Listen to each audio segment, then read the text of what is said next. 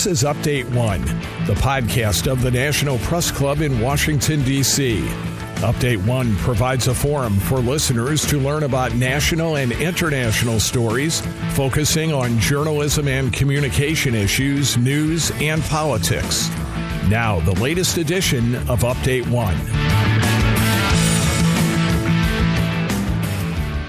This is Lincoln Smith. We are joined today by Dr. Jonathan Ward, founder of Atlas Organization, a Washington, D.C. and New York-based consultancy firm focused on Chinese and Indian national strategy. Welcome, Dr. Jonathan Ward. How are you today? Good, thank you, Lincoln. It's good to be here. Can you tell us a bit more about your story, where you're from, education, and who you've studied with? Sure. So I grew up in the Northeast in New England, and basically early on in life, in my teens, I decided I wanted to learn the sort of most widely spoken languages in the world so that I could communicate with as many people as possible in the world and therefore understand what was going on, in my lifetime and such. So I learned, Russian, Chinese, Spanish, ultimately Arabic and others, and spent about 5 years living out of a backpack in Russia, China, India, Latin America, and the Middle East. I did Russian and Chinese language at Columbia as an undergrad, then finally wound up at Oxford doing a PhD in China-India relations, studied with some of the world's greatest historians on those countries, and then came back to the United States where I began consulting for the U.S. Department of Defense and founded my own consultancy to advise large organizations on India and China. So I've been doing that ever since for the last few years since coming back to America. And indeed, you are the founder of Atlas Organization. It's a consultancy focused on Chinese and Indian national strategy. Can you elaborate a bit on what the mission of Atlas Organization is? So the mission and purpose of Atlas is basically, I realize that we're going to be at this massive historical turning point where, India and China are going to reshape how the world works strategically, economically, militarily, all of that. And that's going to impact the trajectory of the United States of America. And we have to be prepared for this moment. So the mission of my company is basically at this point to focus with the business community, with finance and companies, to help them understand how this is going to take shape and what they need to do to position for this.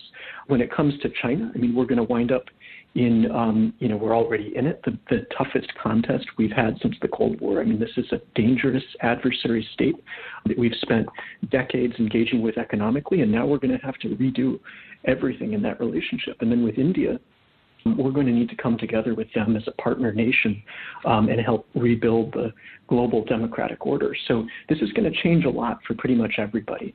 And, what I wanted to do was be able to advise, major organizations in the United States, from government to companies, to essentially everybody who will be impacted by this, on the nature of those two countries, their goals, the way that they see it from their historical perspective and their, view of the future, because these countries are working actively to reshape, a lot of different things. To your travel throughout Asia, Russia, Latin America, Middle East, can you briefly touch on the primary challenges you believe are facing each of these regions today in 2020? Well, I think what you have is this much larger picture of the sort of international order that we had since the end of the Cold War, with the United States as the dominant power, beginning to come under great stress. So I think region by region across the world, the biggest issue is the fact that China is going global with its influence. It's certainly built up the economic relationships all across the planet at this point. It's building a military that's meant to, sort of project power ultimately globally, but already in different regions, from, the Indian Ocean region to the West Pacific. And each of these countries and regions is going to, find its sort of fate within the broader U.S.-China competition. So we are going to need to work within our alliance system and bring the allies closer together around this issue of the problem of China. And at the same time, China is going to be waging a counter contest to move places like Russia closer to it. They already have a deepening partnership to move Latin America closer through economic and diplomatic relationships.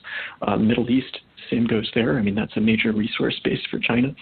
So we're waging a global contest. We have to look at China as a global actor And America is going to have very sophisticated regional strategies for each of these places so that we can essentially bring the world back together in a way that continues to lead to, sort of guarantee our leadership. I mean, we need that. We need to ensure that, this decade and this century are still, in the hands of free countries and not in the hands of China's vision. And indeed, you've studied China's rise for over a decade. Over to U.S.-China relations, what do you believe is the greatest challenge amidst your thoughts that are facing or is facing U.S.-China relations both now and in the future? Can you pick one? I mean, there are all kinds of challenges, but I think the biggest challenge is for America to realize that this relationship with China is not what we wanted it to be and that it's okay for us to let go of our expectations. We spent 25, 30 years trying to bring them into the world order, hoping that they would become a partner to us. Some called it responsible stakeholder. That has not happened. Instead, what we've done is through engagement with China, we've empowered them. We've built up their industrial capacity, their strategic capacities, their military capacity, indirectly, their technological capacity directly. And I don't believe that the U.S.-China relationship is the most important relationship. I think the most important relationship for the United States is with everybody else so that we can come up with a way to solve this issue and ensure that China does not realize its ambitions. So our biggest challenge is going to be in rethinking this relationship and positioning ourselves strategically to win this contest. I mean, they're just busy trying to, get the outcome that they're looking for, which is dominance.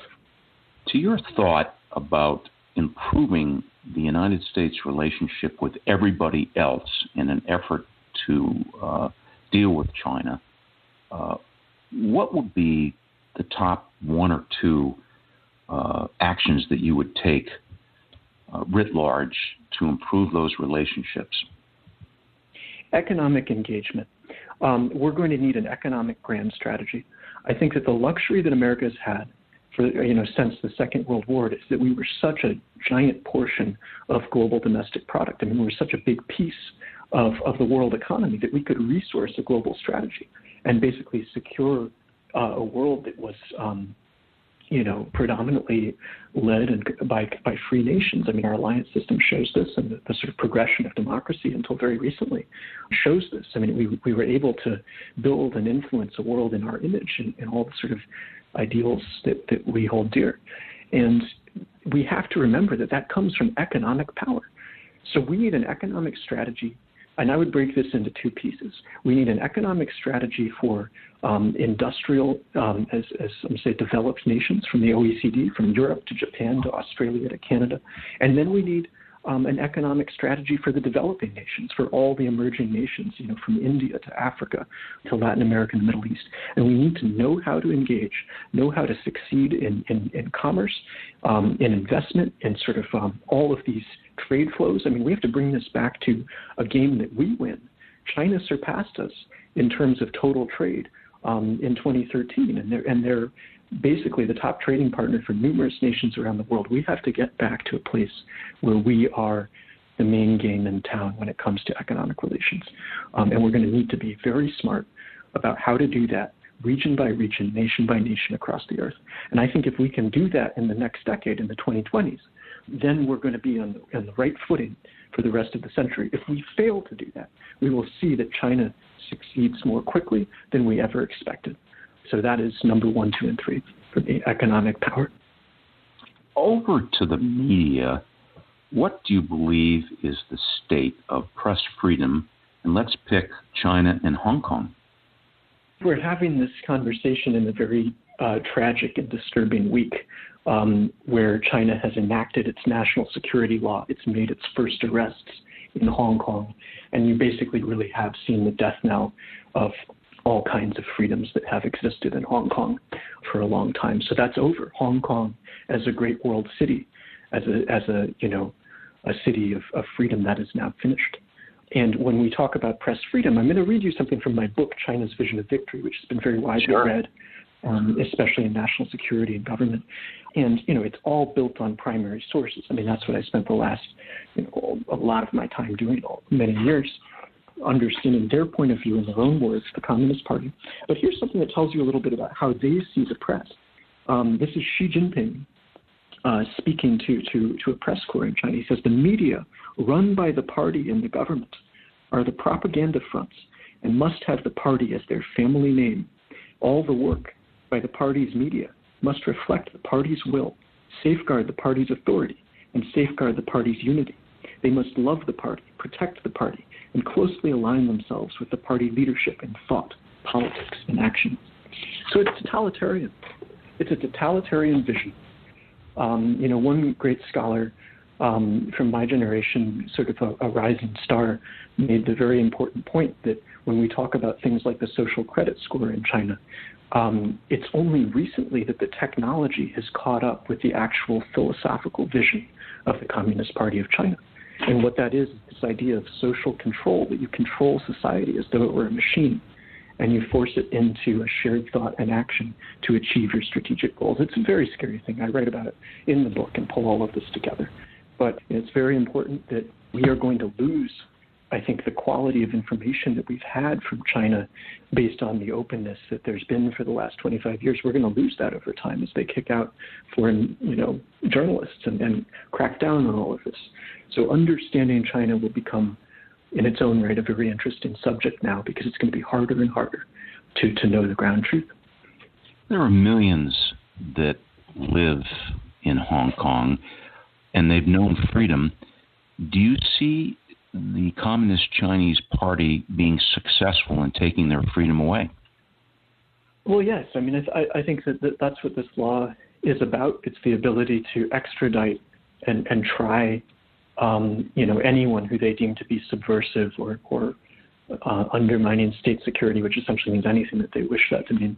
And they can try them now in the mainland, which means that the kind of activities you see, the protests. I remember when, I've been to Hong Kong many, many times throughout my time in Asia, and I remember arriving there in 2006, and, I'd just come out of the mainland China, and, I arrived in the Victoria area and down by the bay, and there are all these signs that have Falun Gong, and it says Auschwitz in China, and it shows all the organ harvesting and just the torture of Falun Gong prisoners. And I was just astonished because you'd never see that in China, ever, obviously. And I'd been a young traveler going all over that country, and just it was so jarring in the contrast to what the mainland was like. And then, a few years later, I was back in Hong Kong, and those signs were all gone. And instead, they had signs for, maybe a mile radius that said Falun Gong is an evil cult, rid our society of the Falun Gong. And I realized, wow, this is the beginning of Hong Kong changing. What used to be a place for a totally different, facts and real information is now being suppressed by the party. And of course, today, they've gradually been doing this, but the national security law is really the nail in the coffin. And the Hong Kong protesters have been, I think, the bravest people in the world today for what they've gone through to stand up to the party. But this law is really, that's the final moment. And I think it's now important. I agree that the idea that the democracies around the world will take in Hong Kongers, that is very important. We have to do that. And when you say taking in, you mean literally traveling from Hong Kong or supporting them in other ways? I think they need an escape route. And that should be to the world's free countries. And with the recent unrest in Hong Kong, what the Chinese Communist Party is doing, in sum, what do you believe the overall political, economic, and social future of Hong Kong to be? I think there are two dimensions to it. On one hand, the laws that have been enacted are essentially, as some say, it's now just another city in China. That may be true. People go to Shanghai and they, get Starbucks, and pretty similar to many global cities. But the difference is really that it's been a space for protest against the Communist Party for so long that now the party's going to be cracking down on that. So, we don't see the news of how the party cracks down on people in the mainland. We don't get to see that, but we have had a window into that through Hong Kong. But, they are going to be ending all of that, I suppose, over time through these new laws and actions and the security apparatuses that are permitted now to operate there. And then there's the question of also what does that mean economically? I mean, is this, Hong Kong for quite a long time has been a gateway for capital to flow into China. And, I think one of the most important things here is that we begin to cut off capital to the Communist Party of China and to the People's Republic of China. So, Hong Kong certainly provokes that situation and accelerates that. I mean, we should not be funding a military-industrial state that is, in territorial conflict with all of its neighbors and with us. So policymakers, I think, are already doing this. They're looking at ways to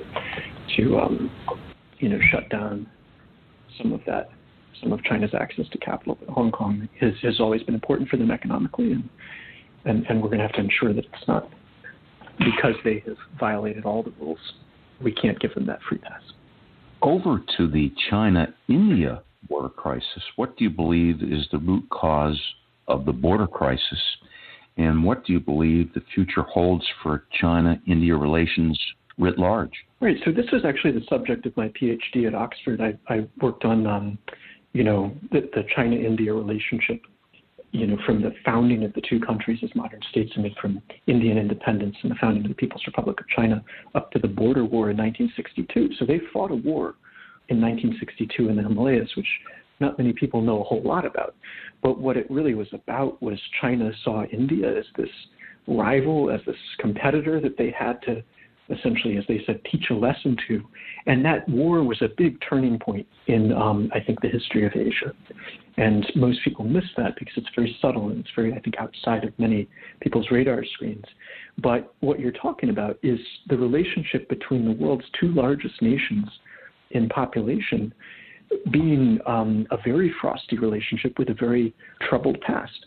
And what it was the two came together and basically said, we're going to be friends. We've been brothers for 1,000 years. And they had this very sort of, beautiful diplomacy. I mean, it was about, decolonization. I mean, just all the flourishing of Asia after the European colonies were rolling back around the world. And Nehru in India and Zhou Enlai in China basically said, look, we're going to be partners in this. And then they wound up at war. So fascinating story.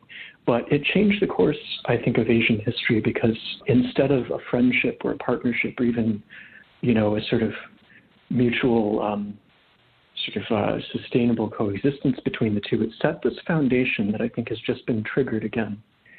And what that is that now you have, because of these clashes in the Himalayas, I think another turning point in China-India relations, where the Indians would look at this and say, we've given you not one but two chances now, so we now understand that you are an enemy. And there was, I think, a normalization of relations over the decades since the border war, and there have been attempts to normalize and establish good diplomatic protocols in the last, decade, and under Modi and Xi even. But that's gone now. That's over. So you're talking about a 21st century in which you have a broken relationship between the world's two most populous nations. And that's going to be very important to everything that comes next. In closing, Jonathan, you recently authored the book, China's Vision of Victory. And in the book, you discuss what China desires, how China will obtain what it wants, and what the United States should do in response. Can you just take a couple of minutes to highlight what you believe China wants, the how, and what U.S. response should be? So what China wants, in short, and this is a vision that's largely constructed by the Communist Party of China. I mean, it's this idea that's been propagated and sort of nurtured for the last 70 years of the rule of the Communist Party. It's something called national rejuvenation and national resurrection. And the idea is that China was humiliated at the hands of the world in a prior century. They call it the century of national humiliation. And then that they stood up again under Mao Zedong, and now they will take their place at the head of all nations and become the dominant force. And on one hand, it's very ideological, but it's also incredibly strategic, disciplined, systematic, and operational. They have strategies such as the Belt and Road, which are meant to link the entire Eurasian, African, supercontinental cluster back to China, with China's the economic center. They have a strategy called Made in China 2025, which many have heard about, that seeks dominance in all of the strategic industries, from robotics to aerospace to you name it. And they're executing on all of this. And they're working towards this, and they expect themselves to become the dominant power within essentially this generation. So that's what we're dealing with. And when we went out, and I think no country, and we have to remember this, no country has been a better friend to China than the United States. We have done so much, to engage them in the world, to invite them into all of the international institutions, from the WTO to you name it. We've traded with them, we've empowered them, we've brought them technology, capital, everything, in the hopes that they would become a friend to us. And instead, what this party has done is they've used all of that to empower their ultimate vision. And their vision is to become the dominant power in the world. And that they see as a world restored, one where they are at the center. And what we have to do is realize that it's time to reject that and to defeat that vision. We cannot accept it. America cannot accept that outcome, and the world cannot accept that outcome. This is a totalitarian state. It killed 50 million people in the 20th century in service of those goals of national resurrection. And today it threatens its neighbor. And it is, even in the Himalayas, you've now seen the first use of the Chinese military against another state in the 21st century. So we're dealing with a very dangerous force, and it's going to take the best minds among us to figure out how to defuse that problem and ensure that it does not become the fate of humanity. I think it's an honor to speak to the National Press Corps, because it's going to take brilliant journalists with a very deep and broad view to help us understand not just the news and the events, but the bigger picture that's unfolding here. Those who will narrate the course of this moment in history, I think, will go down in the record books for quite some time. So we have a giant situation on our hands. We need to understand it fully and act accordingly. And the United States is very well positioned, I think, to prevail in this case, but we will have to focus and understand it in full. Dr. Jonathan Ward, author of China's Vision of Victory and founder of the Atlas Organization, thank you for joining us on the National Press Club Update 1 podcast. Thank you, Lincoln.